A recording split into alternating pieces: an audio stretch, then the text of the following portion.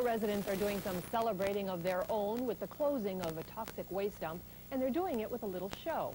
A gathering at the Airport Hilton will be the premiere screening of Now or Never, a national PBS documentary. The movie features members of our community in their struggle to close Casmalia Resources' toxic waste facility.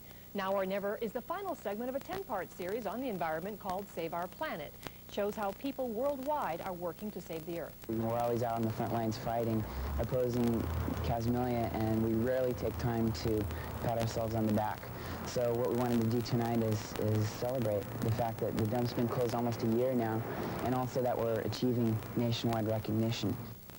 Actress Bo Derek and her husband John will be the hosts of an award ceremony to honor community leaders who were active in the fight against the dump.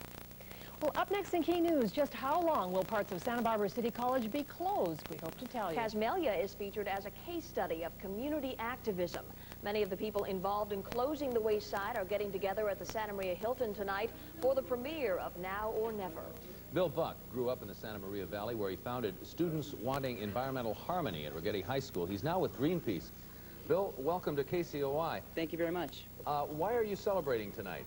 Well, we decided that it's great to celebrate our victories. I mean, we rarely celebrate. We're usually working to oppose Casmalia. We wanted to focus on the positive aspects of what we're doing, and we're achieving nationwide recognition, and we want to celebrate. Is the battle over Casmalia over for you? Absolutely not, and that's another purpose of our meeting here tonight. We want to rededicate ourselves to the fight, and we want to let everyone know, including Mr. Ken Hunter, that we haven't stopped fighting, and we're very wide awake, and we're going to oppose this facility. What are you doing now for Greenpeace, Bill?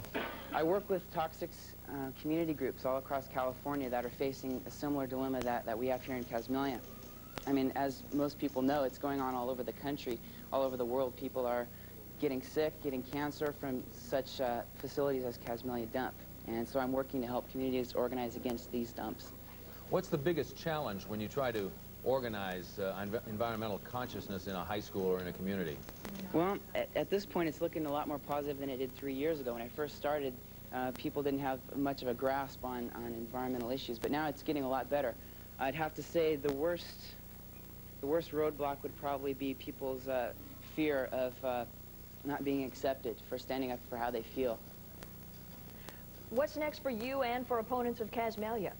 Well, we're going to keep on fighting. This year is just a night to focus on positive things. We want to celebrate. We want to reaffirm ourselves, like I said, to the fight. So from here on, we're going to see how it goes, but there's no way that we're going to let that dump open up again. No way. All right. Thank you, Bill, for joining us. Thank you very much. Bill Buck from Santa Maria. Planning commissioners for the city of San Luis Obispo are backing down on a plan to make a resident give